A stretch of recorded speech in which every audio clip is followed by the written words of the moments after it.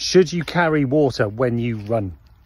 Well, there is a body of evidence, a significant body of evidence that shows that dehydration of around 2 to 3%, which isn't a huge amount, can lead to a significant drop in performance, but it can also lead to issues like cognitive behavior and decision making, which, you know, if you're on something like an ultra marathon or a marathon, you know, particularly an ultra where maybe you're up in the mountains or running, you know, along a canal or a body of water, the last thing you want to be doing is having issues with decision making.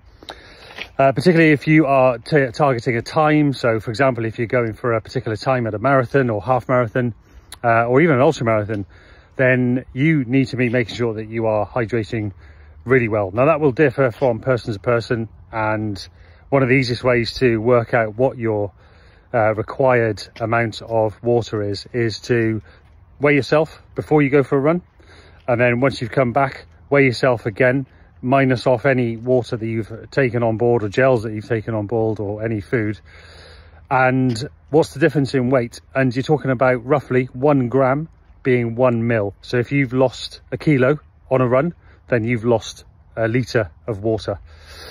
That can sound like a lot, but it is super important to keep yourself hydrated, even when it's a short run and the weather is glorious like this. We love this weather, but keep yourself hydrated, folks.